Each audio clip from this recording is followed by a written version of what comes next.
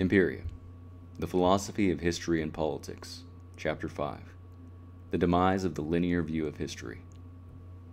Life is a continuous battle between young and old and new, innovation and tradition.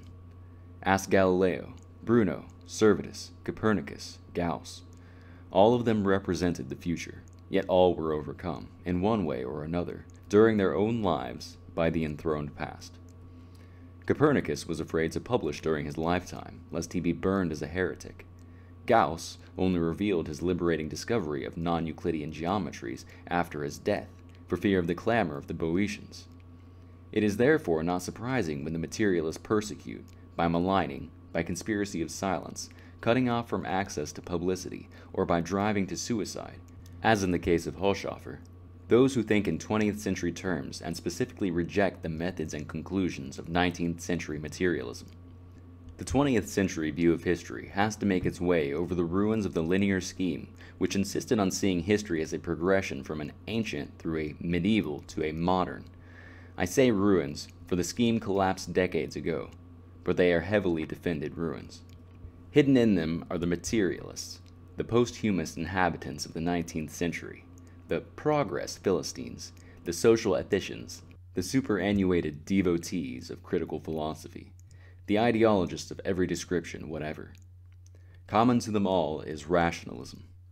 They assume, as a tenet of faith, that history is reasonable, that they themselves are reasonable, and that therefore history has done and will do what they think it should. The origin of the three-stage view of history is found in Saint Joachim of Flores, a Gothic religionist who put forward the three stages as a mystical progression. It was left for the increasing coarseness of intellect devoid of soul to make the progression a materialistic utilitarian one. For 2 centuries now, each generation has regarded itself as the peak of all the previous striving of the world. This shows that materialism is also a faith, a crude caricature of the precedent religion. It is supplanted now, not because it is wrong, for faith can never be injured by refutation, but because the spirit of the age is devoid of materialism. The linear scheme was more or less satisfactory to Western man as long as he knew nothing of history outside the Bible, classic authors, and Western chronicles. Even then, it would not have held up if the philosophy of history had not been a neglected field of endeavor. However, a little over a century ago began a spate of archaeological investigation, including excavations and deciphering of original inscriptions in Egypt, Babylonia, Greece, Crete, China, and India. It continues today, and now includes also Mexico and Peru. The result of these investigations was to show the historically minded Western civilization that it was by no means unique in its historical grandeur, but that it belonged to a group of high cultures, of similar structure, and of equal elaboration and splendor. The Western culture is the first to have had both the intense historical impetus as well as the geographic situation to develop a thorough archaeology, which includes now within its purview the whole historical world, just as Western politics at one time embraced the whole surface of the earth. The results of this profound archaeological science broke down the old-fashioned linear scheme of regarding history. It was utterly unable to fit in the new wealth of facts. Since there was some geographic, even though no historical, community between the Egyptian, Babylonian, classical, and Western cultures, it had been able to distort them somehow into a picture that could convince those who already believed. But with the opening up of the history of the cultures that were fulfilled in India, China, Arabia, Mexico, Peru, this view could no longer convince even believers. Furthermore, the materialistic spirit, which had posited the influence of preceding cultures on subsequent ones, meanwhile died out, and the new psychological outlook on life recognized the primacy of the soul, the inner purity of the soul, and the superficiality of the process of borrowing of externalia. The new feeling about history was actually coeval with the tremendous outburst of archaeological activity which broke down the old linear scheme. The new outlook became a sole necessity of Western civilization, at the same time that the history-seeking activity did, even though it was to remain half-articulate until the First World War. This intense outburst of probing of the past was an expression of a superpersonal feeling that the riddle of history was not touched with the old linear device, that it had to be unlocked, that the totality of facts must be surveyed. As the new facts accumulated, the higher-ranking historians took a wider view, but not until the latter part of the 19th century did any historian or philosopher actually treat cultures as separate organisms, with parallel existence, independence, and spiritual equality. The idea of cultural history itself was a forerunner of this view, and was a prerequisite to the development of the 20th century outlook on history. The rejection of the idea that history was merely the record of reigns and battles, treaties and dates, marked an epoch. The feeling spread that universal history was wanted, the combination of the history of politics, law, religion, manners, society, commerce, art, philosophy, warfare, erotic, literature, into one great synthesis. Schiller was one of the first to articulate this general need, although both Voltaire and Winckelmann had written specific histories along these lines. Hegel, on a spiritual basis, and Comte and Buckle, materialistically, developed further the idea of total history, i.e., cultural history. Burckhardt not only produced a quite perfect example of a cultural history in his Italian Renaissance book, but developed a philosophy of history writing pointing toward the 20th century outlook.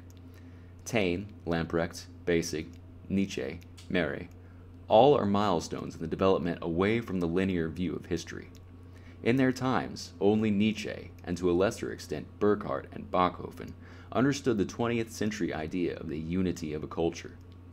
But 2 generations later, the idea of the unity of a high culture is general in the highest spiritual stratum of Europe, and has become a prerequisite to both historical and political thinking. What was this linear view of history? It was either a mere arbitrary breaking up of historical materials for handling and reference, without any claim to philosophical significance, or else it was an attempt at a philosophy of history. Its pretensions to the latter could not very well hold up in view of the fact that for generations the starting point of the modern age has been shifted around from century to century with complete freedom. Each writer has formulated the significance and dates of the 3 stages differently, and the various formulations exclude one another. But if they are not the same view, why the same terminology? Thus, it was no philosophy of history, but a mere set of 3 names, which were retained because of a sort of magic which was supposed to inhere in them. Nor was it a satisfactory method of breaking up the historical facts for reference purposes, since it left no place for China and India, and since it treated the Babylonian and Egyptian, in every way the historical equals of the classical and our own, as though they were mere episodes, together constituting a prelude to the classical. For this grotesque history outlook, a millennium in Egypt was a footnote, while 10 years in our own century were a volume. Chapter 5, Section 2. The basis of the linear view was cultural egocentricity, or, in other words, the unconscious assumption that the Western culture was the focus of the whole meaning of all human history, that previous cultures had importance only insofar as they contributed something to us, but that in themselves they had no importance whatever. This is why the cultures which lived in areas remote from Western Europe are hardly even mentioned. These famous contributions, what was meant was a few technical devices from the Egyptian and Babylonian cultures, and the cultural remains generally of the classical. The Arabian, again, was almost totally ignored, for geographic reasons. And yet Western architecture, religion, philosophy, science, music, lyric, manners, erotic, politics, finance, economics, all are totally independent of the corresponding classical forms.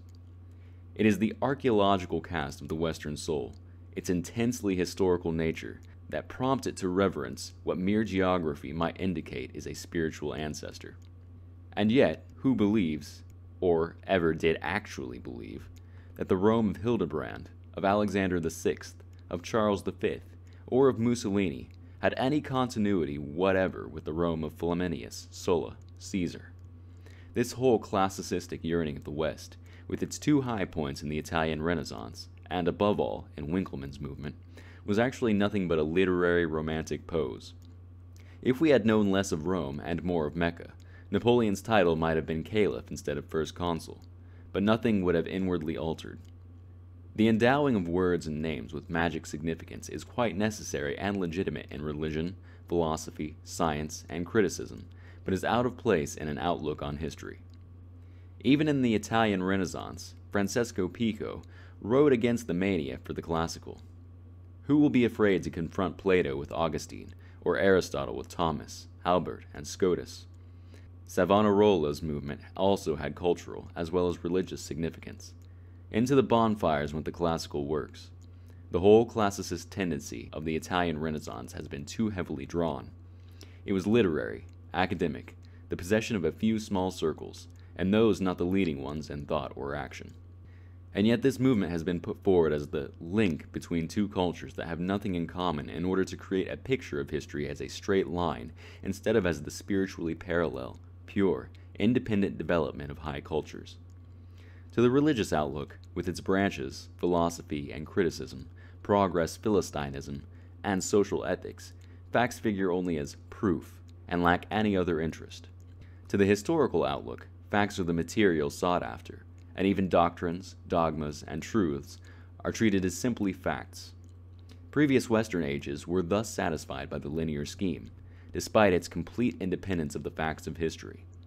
To the 20th century, however, with its center of gravity in politics, history is not a mere instrument of proving or illustrating any dogma or socio-ethical progress theory, but the source of our effective world outlook. And so, in implicit obedience to the spirit of the age, the leading minds of the 20th century reject the old-fashioned, anti-factual linear theory of history. In its place, the spirit of the age has shown the actual structure of human history, the history of 8 high cultures, each an organism with its own individuality and destiny. The older type of philosophy of history forced the facts to prove some religious, ethical, or critical theory. The 20th century outlook takes its philosophy of history from the facts. The 20th century outlook is nonetheless subjective because it starts from facts. It is merely obeying the inner imperative of its own historical soul in seeing its history picture thus. Our view is nonetheless peculiarly ours because it gives priority to facts. Other types of men, outside the Western culture, or beneath it, will never be able to understand it, any more than they can understand higher Western mathematics, Western techniques, physics or chemistry, Gothic architecture, or the art of the fugue. This picture of history, absolutely compulsory as it is for the leading men of thought or action in the Western civilization, is no compulsion for the masses that throng in the streets of the Western capitals. Historical relativity is, like physical relativity, the possession of a few leading minds. History is not experienced nor made in the streets, but on the heights. The number of men in the Western civilization who were aware of the actual meaning of the Second World War is countable in thousands. Western philosophy, from the days of Anselm, has always been esoteric. No less so is the 20th century outlook, and correspondingly small is the number of those for whom it is a sole necessity. But the number for whom the decisions of these few will be decisive is not numbered in hundreds, but in hundreds of millions. To the 20th century, the regarding of all previous human happenings as merely introductory to and preparatory to our own Western history is simply immense naivety. Evolutions that require just as long as our millennium of Western history are contracted into mere casual events. The men in these other cultures are treated as though they were children, dimly trying to attain to one or another of our specifically Western ideas. But in each of these previous cultures, the stage was reached and passed that we attained to in the 19th and 20th centuries. Free science, social ethics, democracy, materialism, atheism, rationalism, class war, money, nationalism, annihilation wars. Highly artificial living conditions, megapolitan sophistication, social disintegration, divorce, degeneration of the old arts into mere formlessness. They exhibited all these familiar symptoms. The vast amount of historical knowledge of which the 20th century must take account, knowledge unearthed by the historical age which succeeded to the age of criticism, can tolerate no arbitrary forcing of the facts of history into a preconceived scheme with 3 magical stages, which must remain 3 even though no one can agree where one begins and the other leaves off, and of which the 3rd stage has been prolonged indefinitely since Professor Horn of Leyden announced in 1667 his discovery of the Middle Ages. The first formulation of the 20th century outlook on history only came with the First World War. Previously, only Brasig had definitely broken with the linear scheme, but his earlier work covered only a part of human history. It was left to Spengler, the philosopher of the age, to set forth the full outline of the structure of history. He himself was the first to recognize the superpersonal nature of his work when he said that an historically essential idea is only in a limited sense the property of him to whose lot it falls to parent it. It was for him to articulate that at which everyone was groping. The view of others was limited by one or another specialist horizon, and their projects were consequently incomplete, one-sided, top-heavy. Like all products of genius, Spengler's work seems perfectly obvious to those who come afterwards, and again, it was always directed to those to come, and not to contemporaries. Genius is always directed towards the future. This is in its nature, and this is the explanation of the usual fate of all works of genius, political and economic, as well as artistic and philosophical, that they are understood in their grandeur and simplicity only by the afterworld of their creators.